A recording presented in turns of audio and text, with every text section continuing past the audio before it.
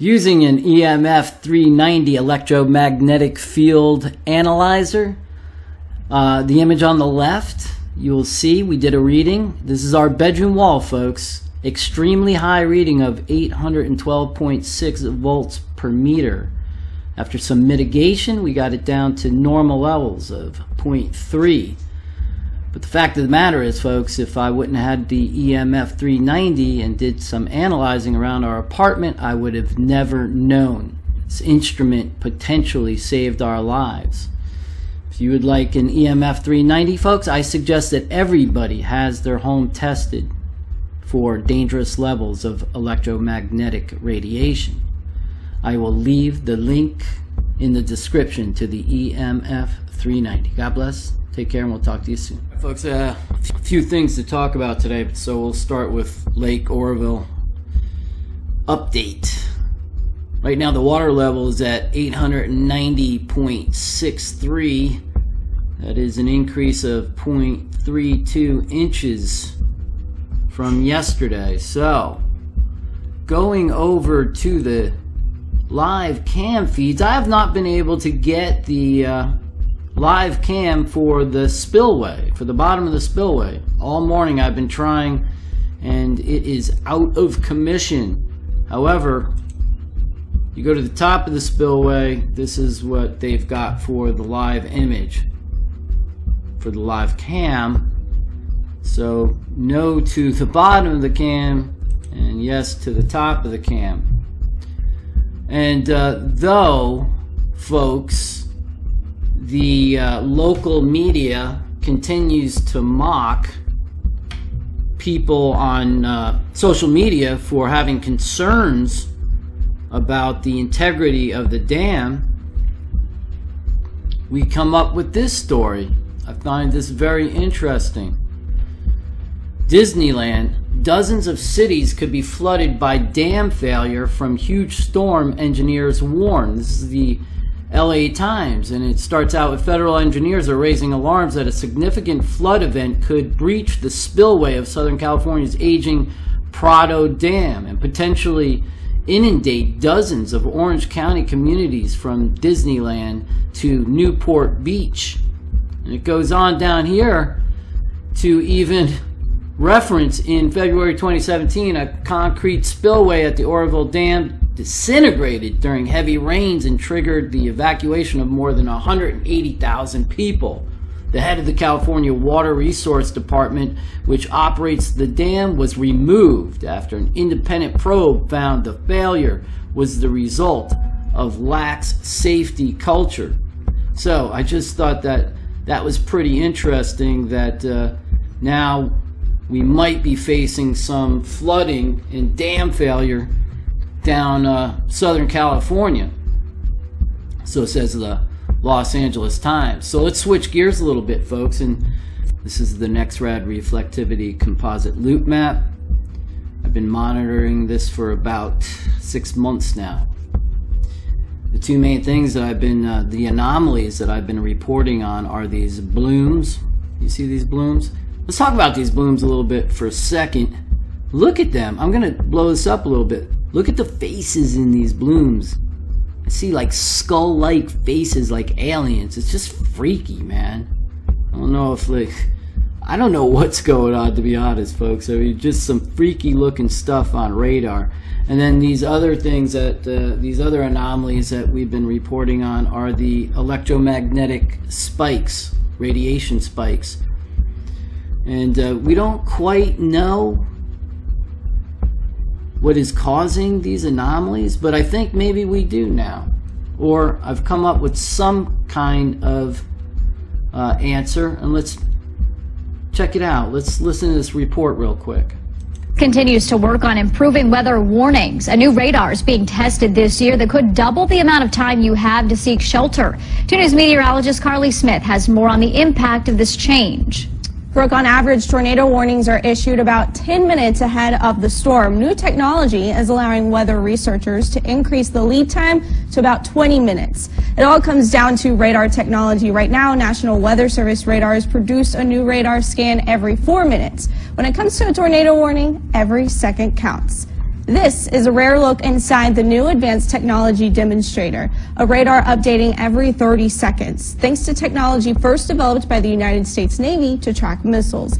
Last year, scientists combined the multifunction phased array radar with the dual pole radar, weather radar, to create the Advanced Technology Demonstrator.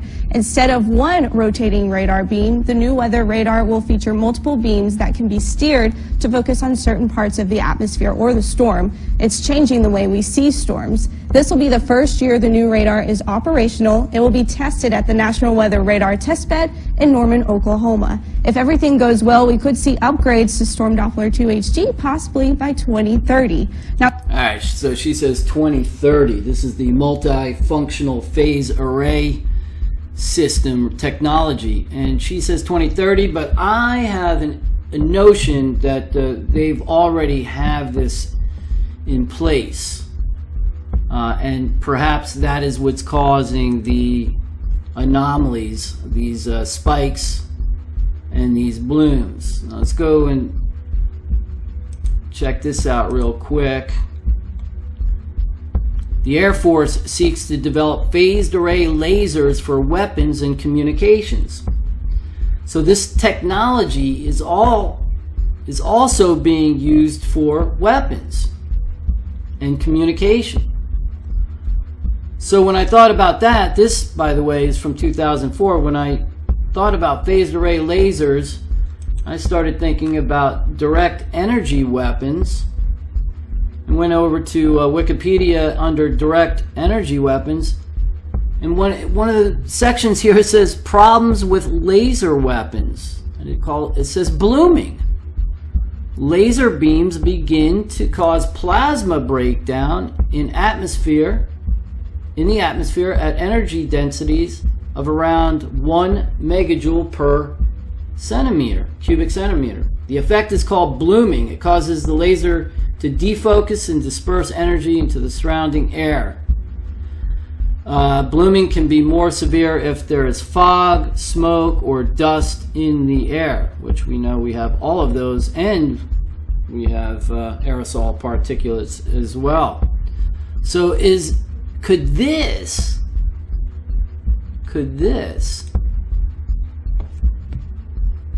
be blooming caused from directed energy weapons, this multifunctional ray phase array, breakdown of plasma? Let's go back here. Thermal blooming. Thermal blooming is an atmospheric effect seen in high energy laser beams. It is the result of nonlinear interaction of laser radiation.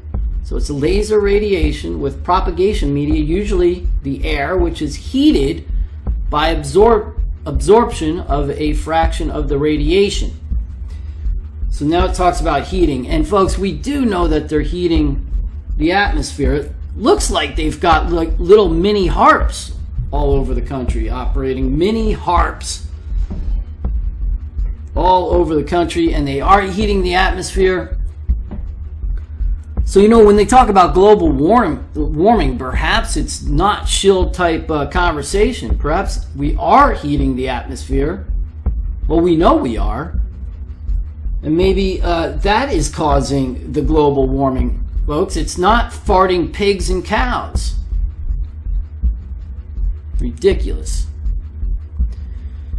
And let's go to the spin thing, too, that I was talking about. The spinning spikes. Animation showing the radiation patterns of a phased array of 15 antenna elements spaced a quarter wavelength apart. The phase difference between adjacent antennas is swept between negative 120 and 120 degrees. To me, that looks very familiar to this. The spinning anomalies that we've been talking about. So is that in fact being caused by the multifunctional phase array system that they have put in place? Don't know for sure, but I do know that Excalibur is a DARPA weapon. The DARPA Excalibur program will develop coherent optical phased array technologies to enable scalable laser weapons that are 10 times lighter and more compact. So this phased array system technology is not only used for weather, but it is also used as a weapon.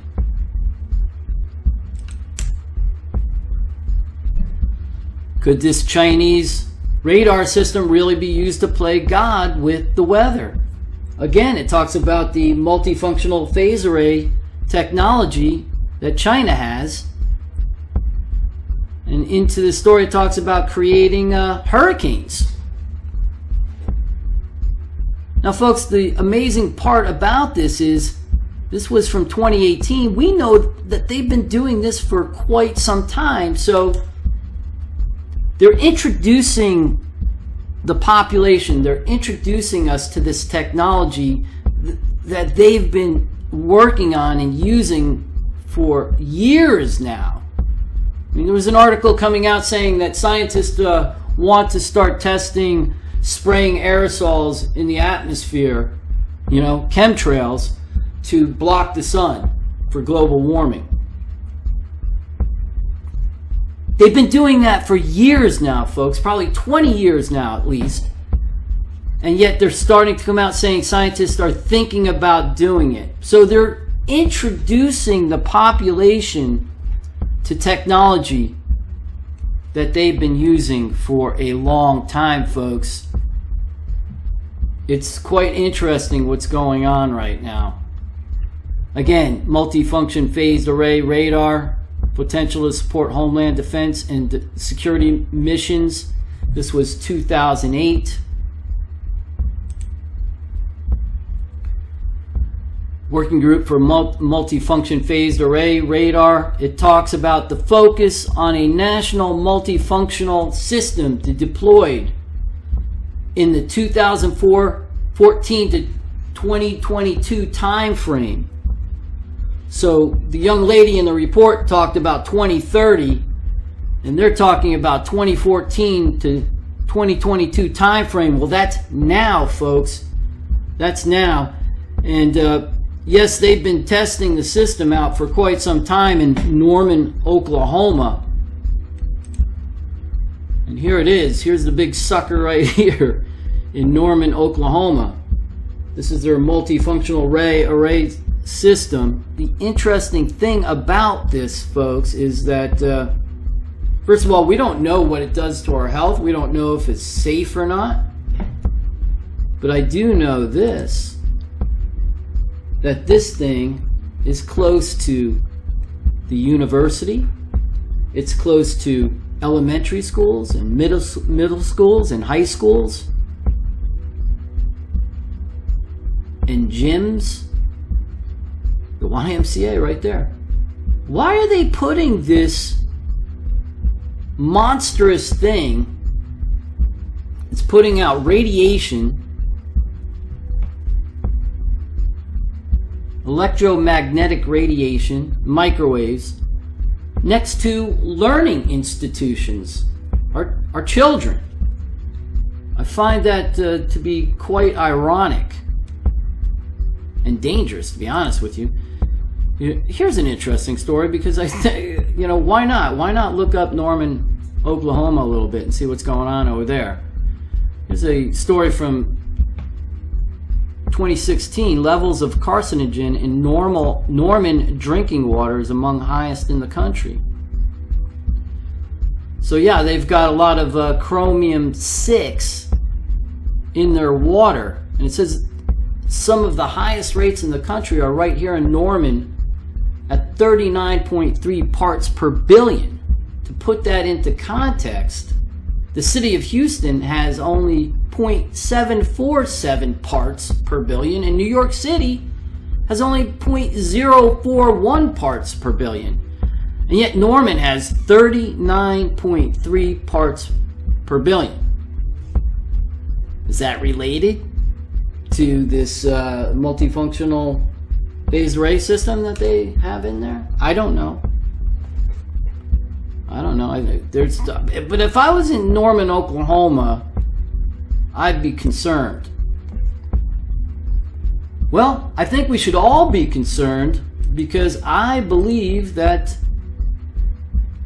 it is very possible that NEXRAD could have upgraded their systems with multifunctional phased array technology. And that would make sense of why we're seeing these anomalies at the end of 2018 and 2019. The blooms, the scary looking blooms. Again, look at those scary looking blooms. Now folks, just think about it. Once 5G is implemented and they've got these repeater antennas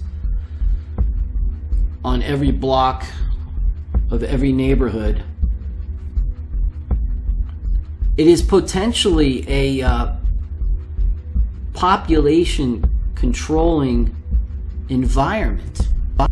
I mean, think about it. If you interact, if the multifunctional phase array system interacts with 5G and these repeaters in every neighborhood, well, we've done the study out there, folks, and we know that these frequencies, these microwave frequencies, the millimeter wave frequencies, are very harmful to human beings, but they can also do stuff to your mind, right? And we know that they're used in the military. These millimeter frequencies are used in the military, the active denial system. And they've used it before in war, in crowd control.